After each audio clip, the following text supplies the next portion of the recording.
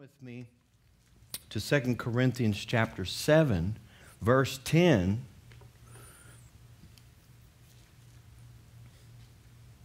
It says here, 2 Corinthians 7, verse 10, "For godly sorrow produces repentance, leading to salvation,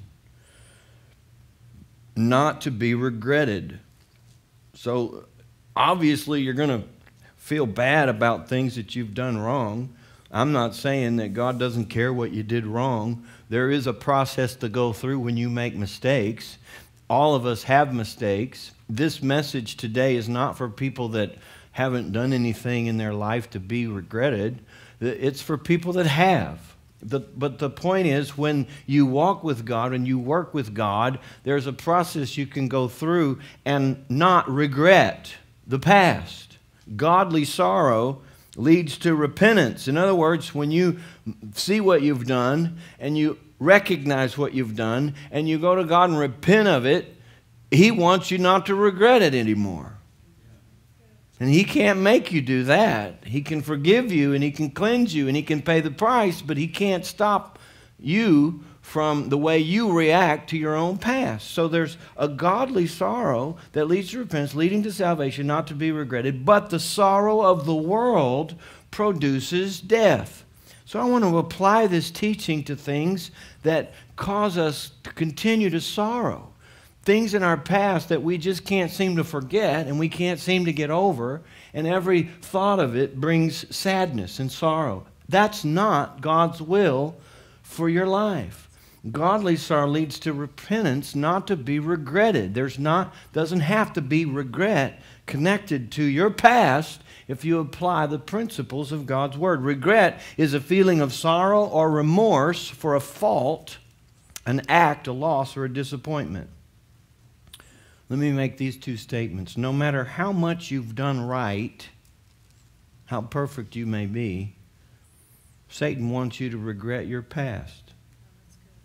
I don't care how good you've lived your life, Satan wants you to find something to be sorry over. And on the other hand, no matter how much you've done wrong and how little you've done right, Jesus can set you free from regret. So this covers everybody. I don't care what a big mess you think you've made of the past. You see, I mean, there are people of all different backgrounds. There are people who didn't get saved until late in life, and they regret that. There are other people that got saved early, and every mistake they've made has been while they're a Christian, and they regret that. And there are some people that missed opportunities that could have and would have and should have, but they didn't, and they regret that. Other people have done things that they shouldn't have done, and they regret that. Listen, life is ugly. Things happen. Things go wrong. But Jesus came to make it right. And He did what He came to do. And you can apply it to your life. So what we're doing is very simple. We've applied, if you're a Christian, you've applied the Word of God to your spirit, and you've received Jesus and you're born again. How many of you could say amen to that? And you believe, I think we all believe in divine healing, that Jesus, by His stripes, we're healed. There's healing for our bodies. How many of you believe that? Well, there's also this part in between that we call the soul, the mind, will, and emotions. That too can be damaged, and that's where regret is. That's where sadness and sorrow exist. We can apply the redemption that Jesus purchased for us to the soul and get free from regrets as well. Just like you got forgiven of sins, just like maybe you've been healed in your body, you can be set free in your soul and you can be happy again. You ought to be so glad that I came all this way, and my job here today is to make you happy. I'm kind of glad about that myself. A few weeks ago, I was preaching on hell. That's no fun. I'm glad I moved on. Go to Revelation 21. I want to just go to I call this the punchline. This is kind of the main seed for these messages. Revelation 21.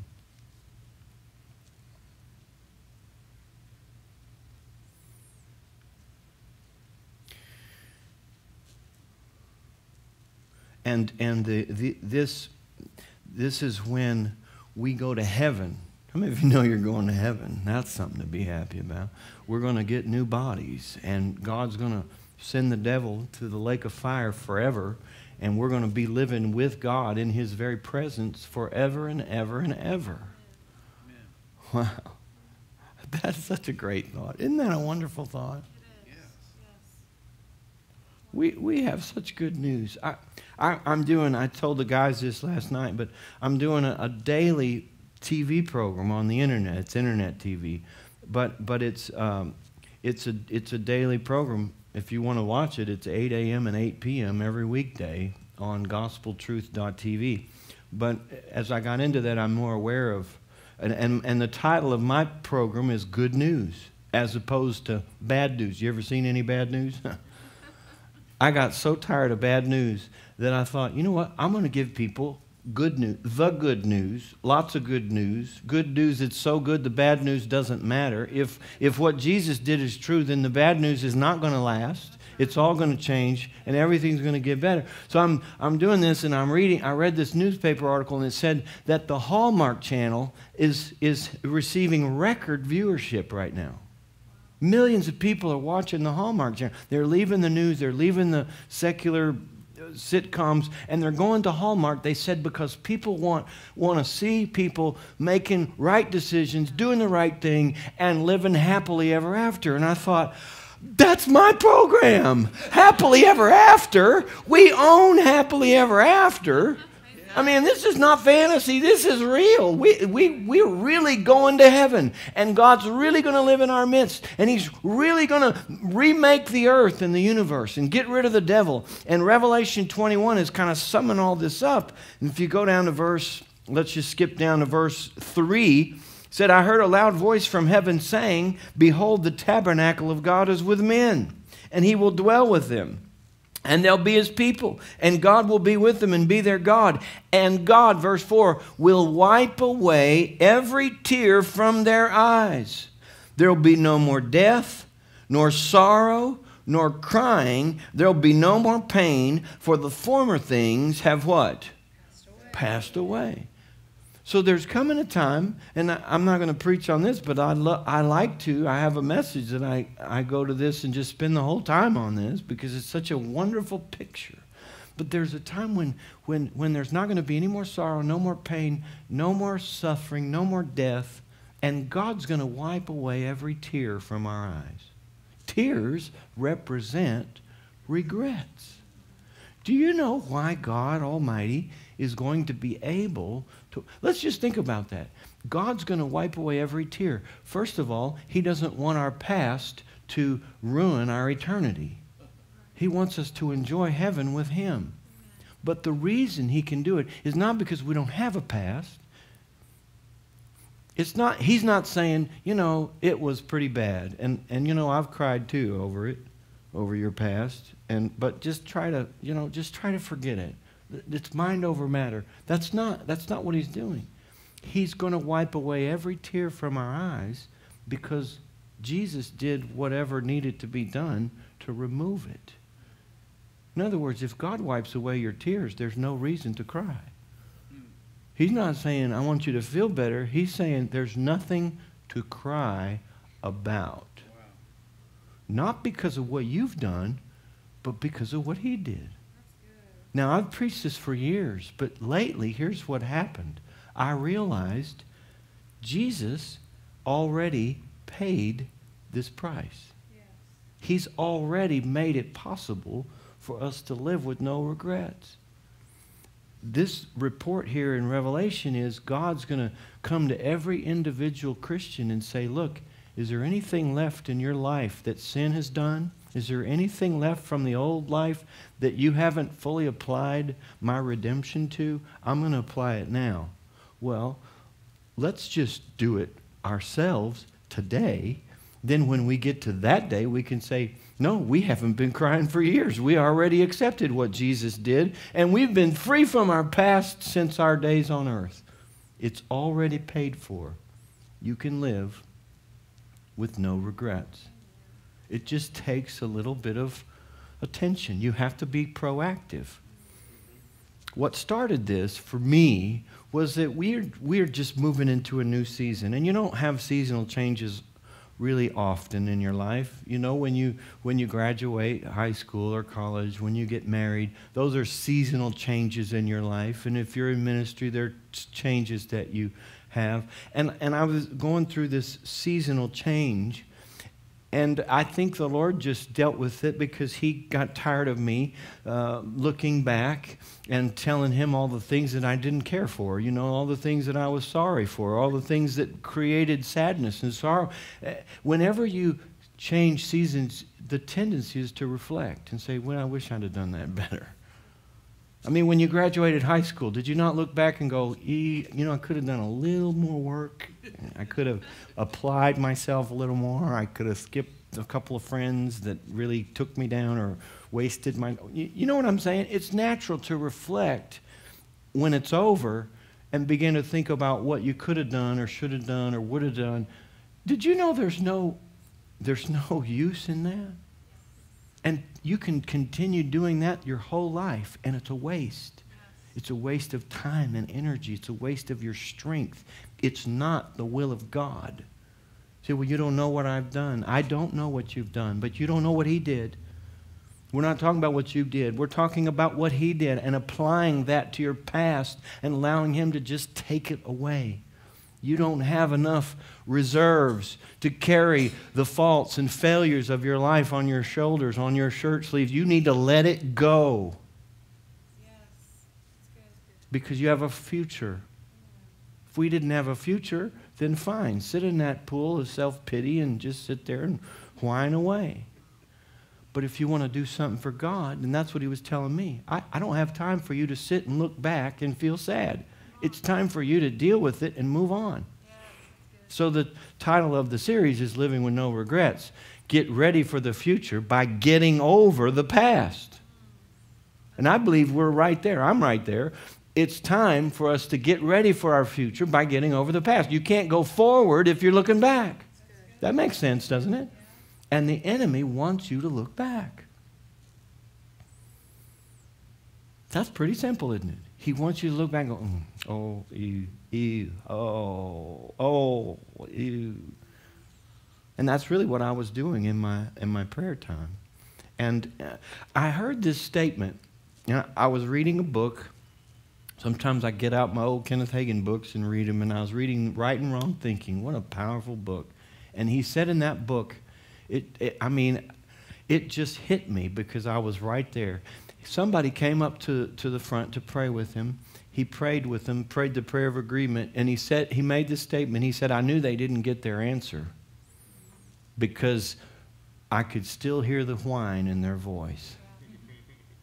And boy, that convicted me. I thought, ooh, that's what I've had a whine in my voice. I've had a whine in my voice. I'm a faith preacher, and I was whining about, because I mean, it really did happen, and I really could have done better, and I really should have done this, and I really should have done that, and it was all true, but it's a whine, and you got to get rid of it. You got to get the whine out of your voice. We don't have time for that. We need to let it go. Move on. Accept what Jesus did and apply it to your own past. Either he did or didn't forgive you. That's great. He either forgave you of everything or he didn't forgive you of anything. I vote for the former. It's funny how we get selective about what we allow him to forgive us. See, well, yeah, but I knew it was wrong. Mm-hmm. Yeah, but I was a Christian and I knew better and I did it anyway and I knew I shouldn't have. Yeah, that's sin. That's exactly what sin is. Yeah, but it hurt other people. Mm-hmm. So did Adam's sin. That's exactly what you're describing sin, and that's why Jesus came. Did he do what he came to do or not? Did he do it for everybody but you? And if he did it for you, then apply it to you.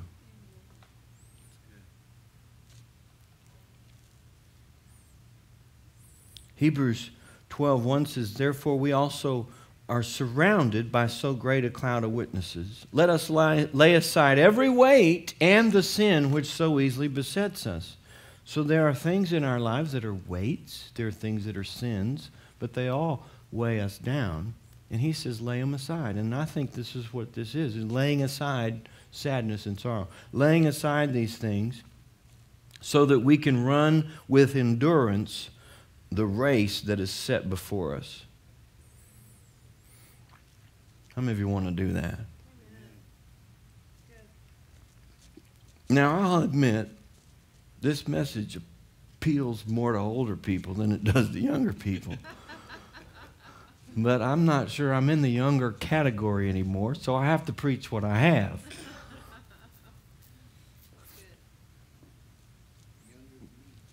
Isaiah 53:4 says this, He has borne our griefs and carried our sorrows. He took our sorrows. Why? So we don't have to take them. Sorrow is pain, whether it's physical or mental. It's sorrow, pain, regret. Since I've gotten this, revelation, I just feel like I'm on a mission to drive out regret and sadness and sorrow and grief and mourning and pain. Drive it out. I have faith to do it. I know that it's the will of God. And I know we have the Word on our side. And I know that if you'll act on this Word, because I did it. I took these scriptures. In fact, these scripture cards are back there. If you sign up on our mailing list, we'll give you these. But these scripture cards are full of scriptures that apply to these different areas of life. And you can go to your prayer room and begin to quote the Word of God. And by the time you get done, you'll drive sorrow and sadness right out of your life. Yeah. You drive out regret with the truth. It's not mind over matter. We're just replacing those old thoughts with some new thoughts, with the truth of God's Word. And the Bible's filled with truths to set you free from your past, from sadness and sorrow. And it will work. Let me give you an example of that. I've got several that I use, but I love this stretch of Scripture, Ephesians 1, verses 4 through 7. I'll read it quickly and then show you how I confess this in my prayer room.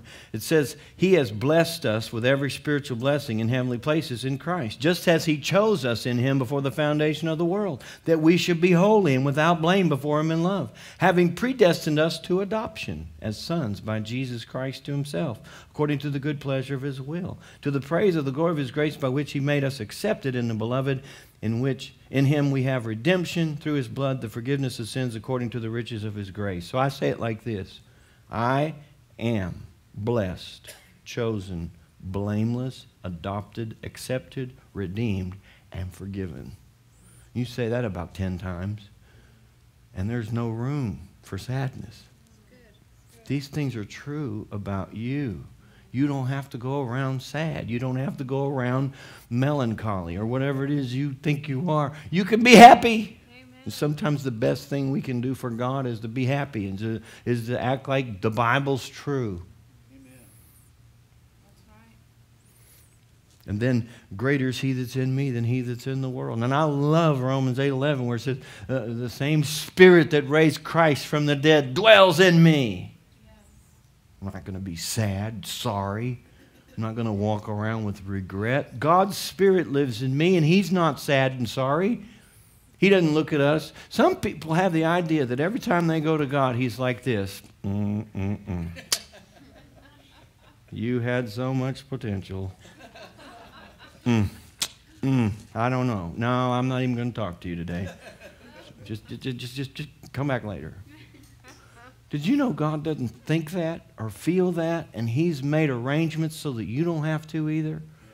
We got to get that thinking out of our head because it's limiting our future. God wants us to be ready for the future. He wants us to be free from the past. Don't let thoughts and memories from your past hold you hostage. And Satan wants to build a case against you. He wants to take events from your past and say this and this and this. Prove that you are an idiot. That you are a failure, that you are a loser, that you ought to be sad. And if you give in to that, guess what? You'll be sad. Yeah. The devil, he's a master negotiator. He starts out like, he would love it if you never got saved and you went to hell. That would just make him happy. But you got saved, so he lost that one. But he doesn't quit. You know, the next step is, you know what? You're a terrible Christian. You should kill yourself. Just kill yourself and get it over with. And you go, I resist you, Satan. So what's he going to do? He'll come back. He's not a mugger. He can't just overcome you, but he'll try to seduce you and come subtly. And he won't quit until you agree on something. Yeah. So you're not going to kill yourself. No, I'm not going to kill myself. Okay, you ought to be depressed then, because I mean, after all, look what you've done. You should at least be depressed. Nope, I'm not going to be depressed. How about melancholy? Well, now you could. I should be melancholy. In fact, I did a personality test, and I am melancholy. So what's wrong with you? I'm just a little blue. Why? Well, have you not read the news? Have you seen?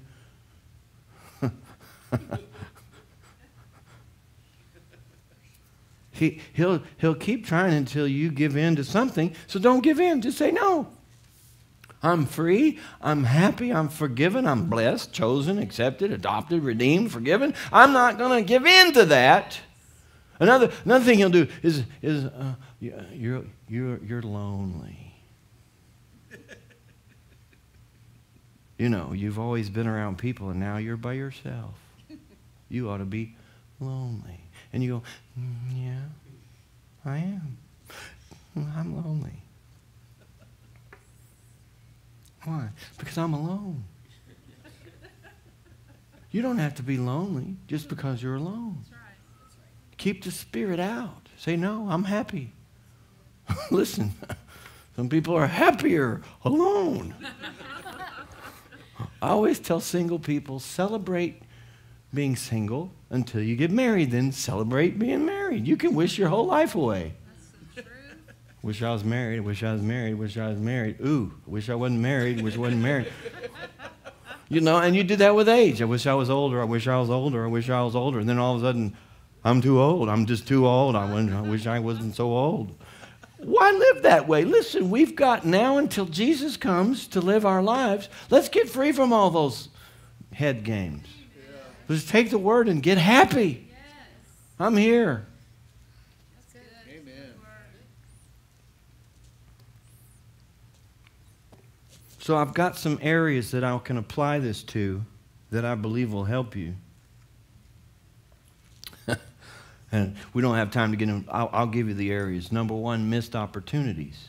That can create a lot of anxiety, sadness, regret, missed opportunities. We'll go over some of those. Past sins. Past sins. My past sins are worse than yours. I don't care. Don't care. He came to forgive us of all sin. Now, if you need to repent, repent. If you want to go live like the devil, this message is not for you. We got another message for that. But if you're trying your best, you want to get out of the past, if you want to be happy again and be whole, this is for you. Past sins cause shame and guilt. And that's not the will of God for you. All right, I got another one. Broken relationships. Broken relationships. I get into this much more in depth, but let me just say it this way. I'm not going to tell you how to win friends and influence people. There's a lot of material on that. I'm going to tell you how to lose them. You don't hear much about that, but you better learn because you're going to have to do it. So I was going to title it, Get Hurt, Get Over It, Repeat. Why? Because it happens. Yeah. Might as well be honest about it. Number 4, the loss of a loved one. That would be somebody passes away. And I'm going to go back to the first section, but let me just say this about this one. I was driving around with my grandfather. This was years ago. He's passed on now, but he lived into his 90s, and we were driving through his small town where he grew up. And I was a lot younger than I am now, and we're driving by the cemetery, just on our way somewhere. And he looked out at the cemetery, and he said, he was a happy guy. He wasn't complaining. He just said it. Matter of fact, he said, I got more friends in the cemetery than I do in town. Wow, I never really thought of life like that before. But he was right. And the longer you live, the more you're going to have to go through this losing people. And it's difficult. And all of these areas, there's 4 of them that I cover. There's probably many more. I'm not a psychiatrist. I literally got this message like that. Like it was a lightning bolt, and I thought, oh, wow. And so I got these 4 areas, and that's what I do. Since I'm not a psychiatrist, I'm just a preacher. So I'm just preaching on these areas, and it kind of covers a lot of territory. But losing a loved one is something that God never intended us to do. He never wanted us to go through death and separation. That was not his plan. So when you do lose a loved one, don't blame it on God. Are you with me? That's good. That'll help you on the other side of it, because you've got to deal with it. And your loved one would not want you to live your entire life that you have left sad and mourning over their departure. That's right. So we shift it and we say, rather than be sad about them leaving, I want to celebrate our reunion, because that's what's happening. That's what's going to happen. We're going to see them again. Right. Amen. Amen. We're going to see them again. And one of the things that helped me, and I'm not going to preach this, but one of the things that helped me more than any is this one. Every time I've read a testimony of somebody who's been to heaven and come back, because some of them have. How many of you knew that? Right. They all had one thing in common. All of them struggled to describe heaven. They all struggled to put it into words, and they all said that. But the ones that I've read, they all said the same thing. I didn't want to come back. Well, that made me all happy till my dad died. And then it's like, and you miss him. And then you realize, if he had an opportunity to come back, he'd say no. He doesn't want to come back. That's right. And that just helped me immeasurably. He doesn't want to come back. Well, if he don't want to come back, I'm not going to sit down here and wring my hands over it. I'm just going to get ready to meet him. At some point, you're not really grieving over them. You're grieving over you. That's it. Yeah. Good word. Missed opportunities. Let's go back where I won't get in trouble. Missed opportunities. Everybody's got missed opportunities. I don't care who you are. And missed opportunities are, I could have done this. I should have done this. I would have done this. If I could go back and do it over, I'd do this. Think about this. We could have bought Apple stocks. I had an iPhone, and I loved it, and I didn't buy Apple stocks. What was I thinking? They built a Walmart 2 blocks from my house when I was a kid, and I thought, it'll never go. It's too big. I should have bought Walmart stocks. I could have been rich. I could have been rich right now. But I didn't. So what are you going to do? How long do you regret the fact that you didn't buy Apple stock? And I know that's just a silly illustration, but everything that you didn't do falls into that category. There are people that are so focused on their past, they can't get on with life. You know, I should have gone out for the NFL. I had potential. You ever heard that one? I could have been a pro ball player. You know what? Probably not, but whatever. Sometimes we romanticize it above and beyond. You'd have probably gone out and gotten cut. And maybe ended up on Skid Row and never recovered. Who knows what would have... It's so easy to go live your life that way. It's not necessary. You didn't? Get over it. Well, you know, you can be anything you want to be. No, you can't. That's an American statement. It's not a scriptural statement. The truth is you can be anything God wants you to be. And here's a further truth, and you can start right now. You're not a has-been, a would-have been, a should-have been. You can start right now and be what God wants you to be till the end of your life. God has the uncanny ability to make up the years that you've wasted. God knew you were going to miss opportunities. He knew you were going to waste time. He knew you were going to make wrong steps. But He loved you, and He has a plan for you anyway. And you can still have it. It's the enemy that wants you to look back and say, things will never be the same because I missed this or missed that. Forget that thinking. You got one life. Yeah. Let's live it for God. Let's start today. Why not? Let God, Joel 2, restore the years that the cankerworm has stolen. Let God make up years. I say it this way, God can do more with your future than you could if you could go live your past again. Why? Because that's the kind of God He is, and He's already factored all this in. Get with the program.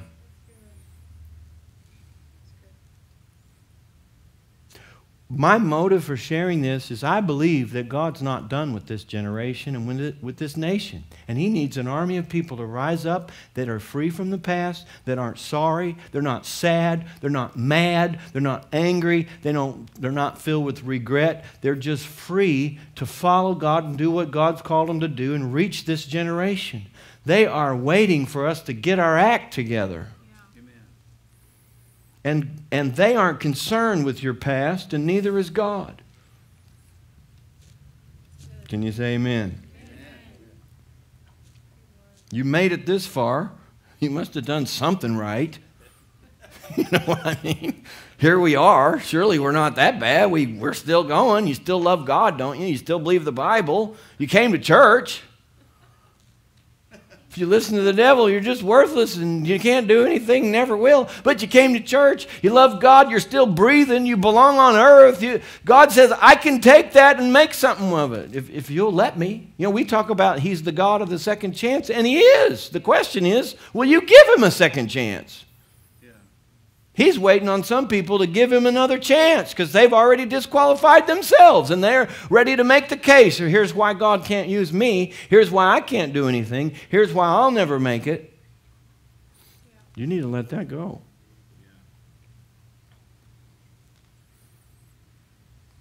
People are saying, you know, I wish I'd have had kids. It's too late now. I can't have kids. I'm 60 years old. I wish I'd have had kids and should have had kids. Wish I would have had kids. Well, you didn't. So? And then you got the other people going, why did I have kids? We shouldn't have had kids. And we're so free, so happy. Do you understand what I mean? You can apply this to anything and regret it, and it can cost you. And there's no need for it. Jesus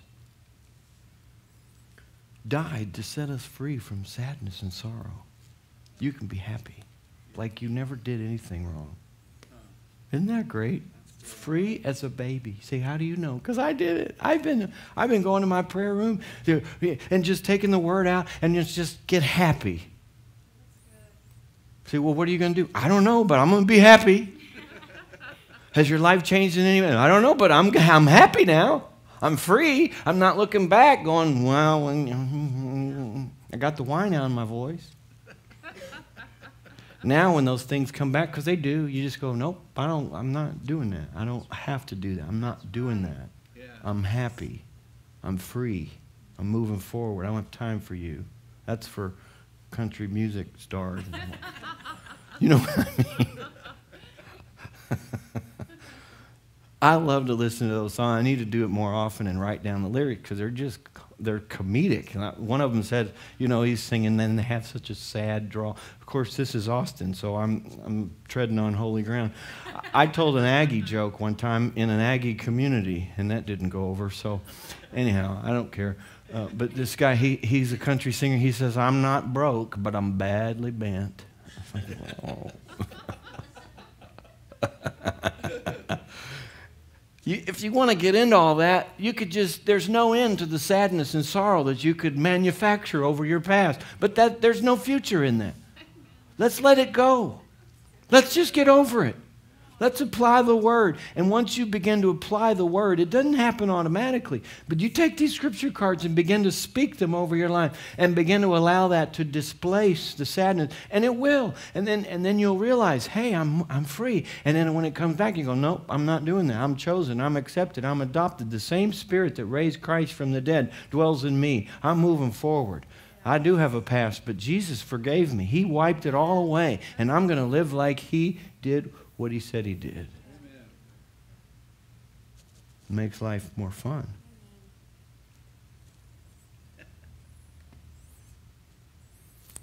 Psalm 103, verse 13, I read this one last night to the men. As a father pities his children, so the Lord pities those who fear Him. He knows our frame, and He remembers that we are dust. What does that mean? God knew you weren't going to be perfect. Seems like, we all knew you weren't going to be perfect. Seems like maybe you're the only one that figured that out. You missed it, so what? You missed opportunities, so what? God knows our frame. He understands what we're dealing with, how we live life, and He's okay with that as long as you let it go. Some people just need permission to let it go. Some people need permission to let relationships go. And I don't have time to get into it, but listen, there will be relationships that come and go in your life, and you're just going to have to let them go.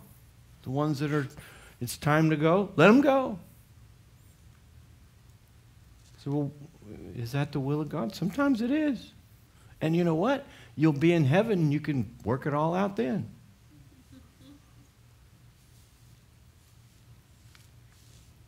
I was in a situation years and years ago where I was moving from one season to another. And I was going through the same thing. And I was just looking at, I didn't realize, sometimes you don't realize what's actually happening in a season in your life till it's over. Kind of like high school. You just don't quite figure it out till it's over. And you go, wow, you mean that was like supposed to be an education? I kind of missed that. I thought it was about friends and whatever. I forgot the education part. Sometimes it's not as clear until it's over. And I was doing that. I was moving on in a different transition in my life. And as I look back, I did the same thing. I thought, oh, Lord, I didn't know this season was going to be so short. And I could have done so much better. And I didn't realize this. And I wish I hadn't done that. And I wish I had done better here.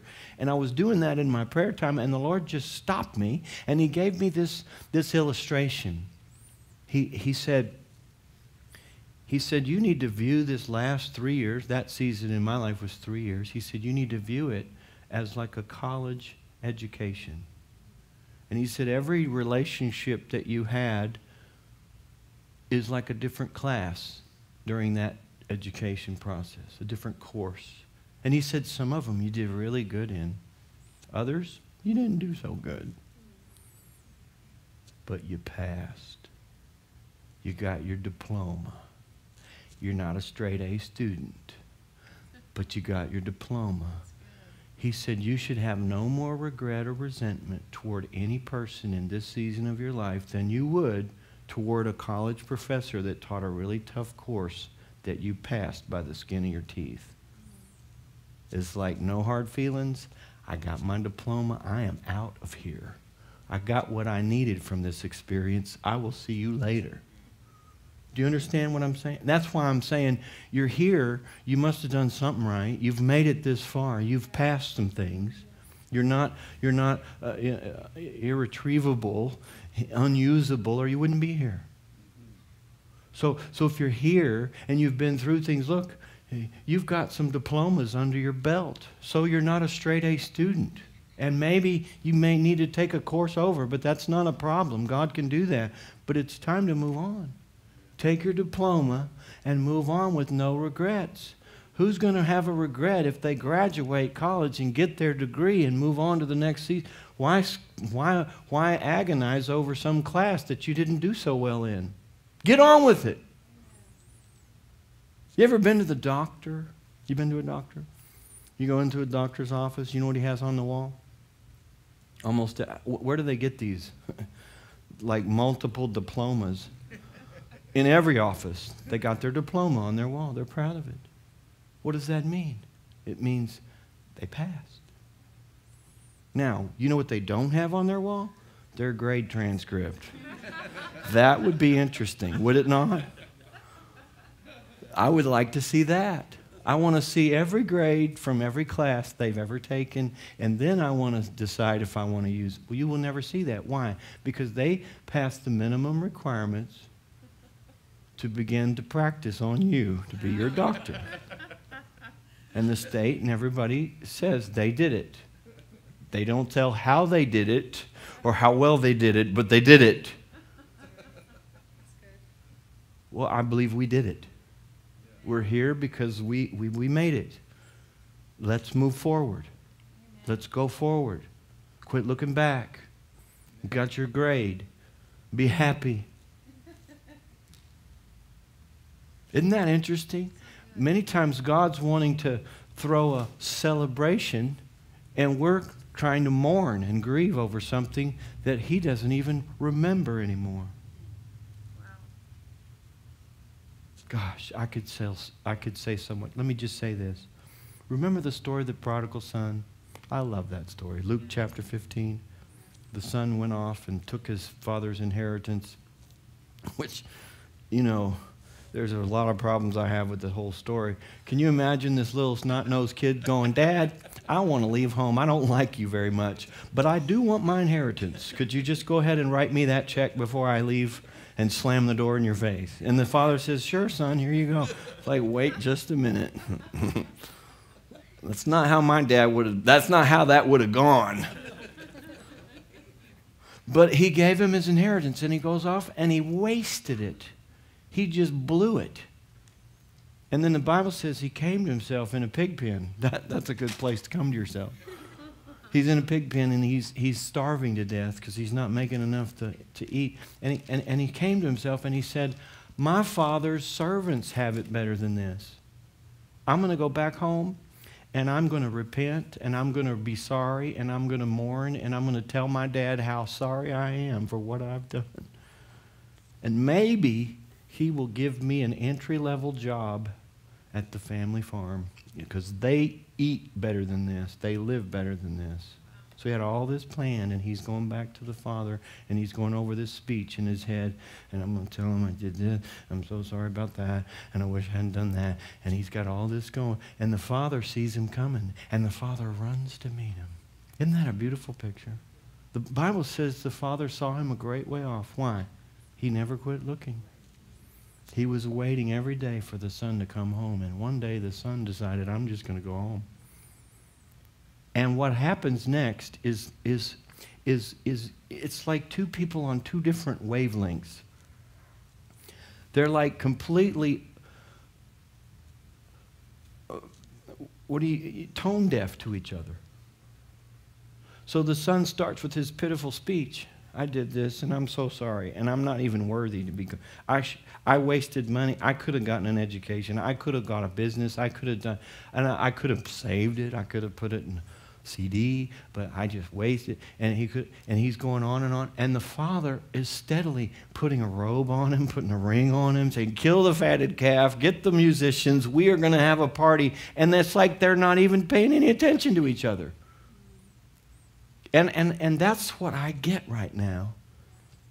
In many cases, God is so excited that we're ready to move forward, and He's wanting to celebrate, and yet we're ruining our own party. We're sitting there going, and I did that, and I did this, and I did. It's not normal. It's not like a normal father. I mean, in a normal situation, the son comes home, the father says, "Sit down there, boy. Now you tell me where you've been and what you've been doing. And tell me this. Have you learned anything from this experience? And do you promise that you're not going to do that again?" And on and on and on. But that's not how it went. That's what the son may have expected, but that's not what he got. What he got was, this, my son was dead, and now he's alive. In other words, future. We're going forward. This is what I always wanted, and we're going to do something. And the son was like, and I did that, and I did. He's looking back. He's not going to be of any use until he gets done with all that and decides, okay, now, here we are, and here's where we're going. That's what God wants from us. You know what amazes me? is he didn't tell the Son to sit down and tell me everything you've done wrong. He didn't even care. It wasn't even on the list. It's like, you want to be home? That's all I needed to know. I got plenty of plans. I got plenty of money. The future's ours. All you got to do is let go of the past. And that's true for you too. Amen? Did you get anything out of that? Yeah.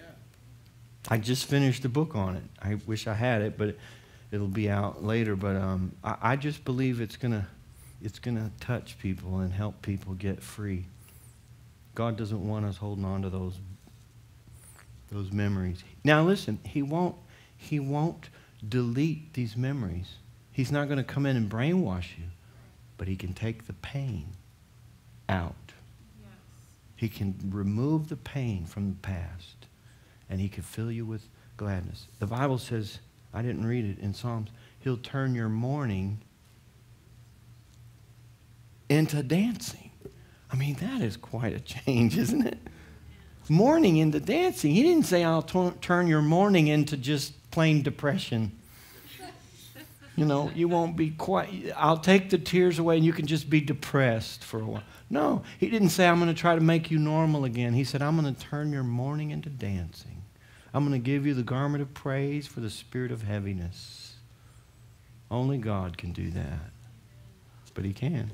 Aren't you glad? Would you stand with me?